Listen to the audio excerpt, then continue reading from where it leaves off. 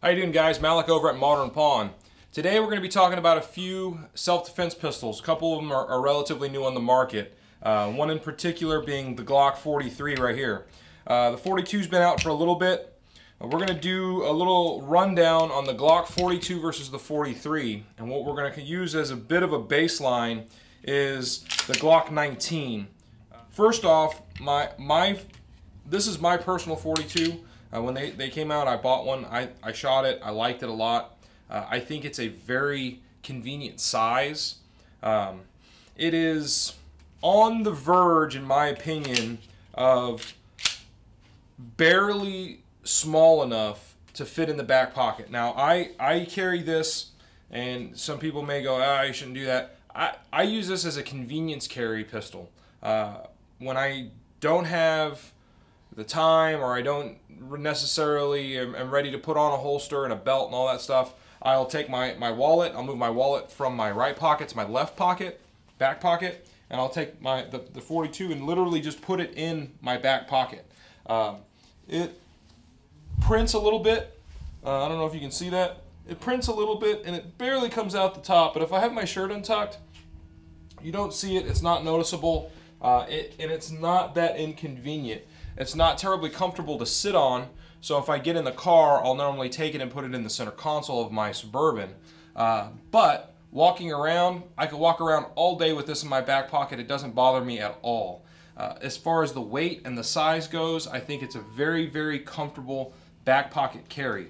Now, I have one of the other guys here at the shop will carry the same pistol in the front pocket. He'll take keys from one pocket and move it over to the other. He puts his phone in his back pocket, which I don't like necessarily to do, and he rocks it in the front pocket of his blue jeans. For me, personally, a horizontal cut pocket, it doesn't fit too well in the front pocket. I think it's a little slow to retrieve. I don't wear my pants necessarily very loose or very tight, kind of, I would say, normal cut on my blue jeans. I think the back pocket, it can easily be removed and not draw a lot of attention if you had to, stealthily pull it out of the back pocket. So when I bought this, that's what I had in mind. It wasn't my everyday carry, bread and butter self-defense pistol like my 19 is. If I'm going to holster up, I'm normally holstering up with a 19. The 42, though, is very nice, lightweight, compact 380. Okay, guys, what we have here, Glock 42, Glock 43, and your Glock 19. You have a 380 and 9 mils. So caliber-wise, there is a difference caliber-wise. Let's talk about that just for a second. If you were to look at a standard 380 load, 90 grain, Hornady critical defense, you're looking at about a 200 foot-pounds of energy out of a pistol like this. And these pistols right here, if you were to use a similar load, say 115 grain Hornady critical defense, you're at about a 320 foot-pounds of energy. So there is a significant difference, guys, between a 380 and a 9mm. It's not a minute difference in stopping power. There is a little bit of a difference. Now, with that being said, 200 foot-pounds of energy with a 90 grain jacketed hollow point of a high quality, a 380 I think is enough to defend yourself with. I don't think you will be underpowered. I think you're in these situations, you're trying to, in self-defense, you're trying to stop aggression. You're not necessarily trying to have an instant kill like you would if you were using a hunting rifle. So again, I think this is enough firepower to defend yourself with. And now, with that, you've got 6 rounds of ammunition, 6 rounds of ammunition, and 15 rounds of ammunition. So in capacity-wise, there is a significant difference between the 42, 43 series and the 19. That's a lot of difference right there. 6+1 versus 15+1. So really like a total 7 capacity versus a total 16 capacity. Double. It's almost hard to tell visually the thickness difference between the 43 and the 42, but there is a just like a 60 thousandths, I think is what it is, difference between the two. It's not a huge difference in width. When we talk about length, let me square these two up. There is a length difference in the 43. You're looking at 4.3 inches versus 4.1 inches, so about a 1/4 inch length difference. And then in the total height difference, almost nothing really. I think when you get the magazines in there, this one's got the little pinky extension. You're like almost exactly in the length difference. When you look at the actual slides, the width of this metal versus the width of this metal, this slide on the 43 is much chunkier than the 42. And I think that what that does is it adds a considerable amount of weight on the 43 versus the 42. The 43 is an 18-ounce pistol versus a 13.7-ounce unloaded pistol. So 18 versus 13.7.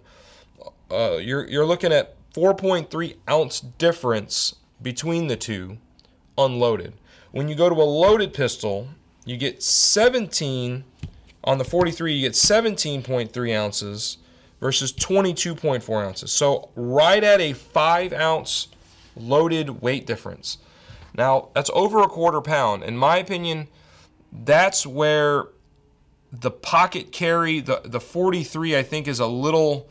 It edges out the 40. The 42 edges out the 43 in pocket carry. The 42 being a little lighter and a little smaller. In every dimension, it's just a little bit smaller.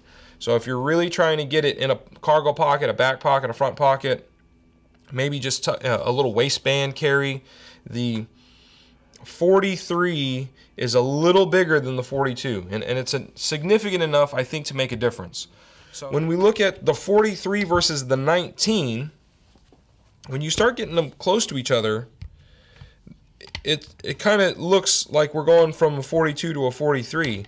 It is an intermediate gun. Now, you do pick up some width. You pick up, let's square these off at the back here. You pick up a little bit longer barrel, more significant, the 42 versus the 43. And weight-wise, you go from a 23.6 ounce pistol to an 18-ounce pistol. So you're at 5.6 ounce difference unloaded in these two guns. Now, loaded, the difference becomes more obvious because the 19 has such a higher ammunition capacity. With standard loads, you're at 30 ounces loaded, and on the 43, you're at 22.4 ounces. So 7.5 ounce loaded weight difference, so a ½ pound difference between the two.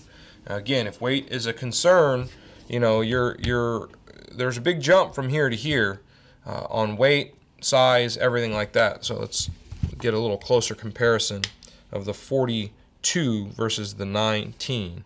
It's a lot more obvious when you start looking at it like this. You know, the size of the slide, everything, it's much smaller. This is definitely, I think, an in between these two. It's not just a parallel product to the 42. The 43 definitely, I think, fits in the middle of this setup. Guys, what we're going to be shooting is Hornady Critical Defense, and the 380 we're going to be using 90 grain FTX bullets for the 380 from Hornady Critical Defense, and for the 9mm we're going to be using the same thing in a 115. So the 9mm Hornady Critical Defense 115 FTX. I think this is a good quality common ammunition, so that's what we're going to use. We're not going to use anything exotic like these ultralight solids or, you know, mag safes or anything like that. Very standard loads for both the 380 and the 9mm.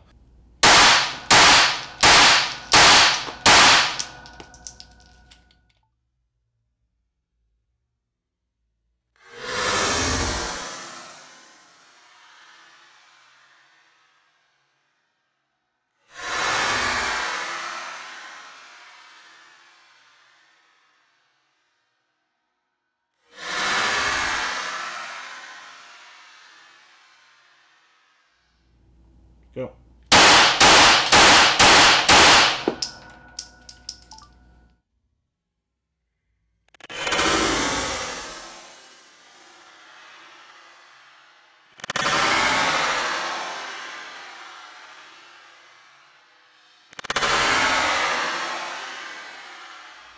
Yep.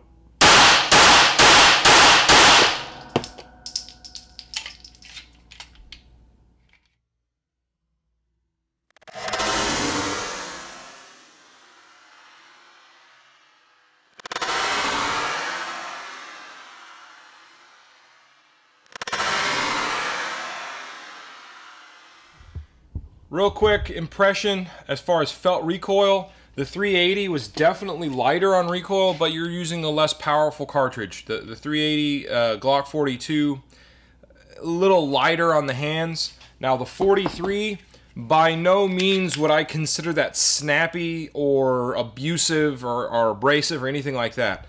Now if you have a really new shooter, someone that might be recoil sensitive, you might want to think about a 42.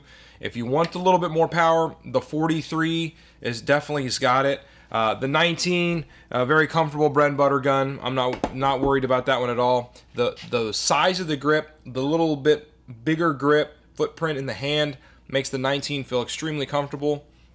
But honestly, the 43 was quite comfortable to shoot.